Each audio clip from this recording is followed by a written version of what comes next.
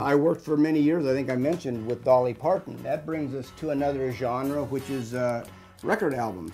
I was working on a TV commercial for her Dollywood back in 2000 and asked her to sign this 9 to 5, and she wrote 2/22/2000. She goes, "Oh, I love that number. I'm going to write that all day today." So anyway, Dolly Parton, I was lucky enough to work for many years, so I have Best Little Whorehouse in Texas. I have, what is it, Rhinestone Cowboy, Right, yep. all the different stuff done by her.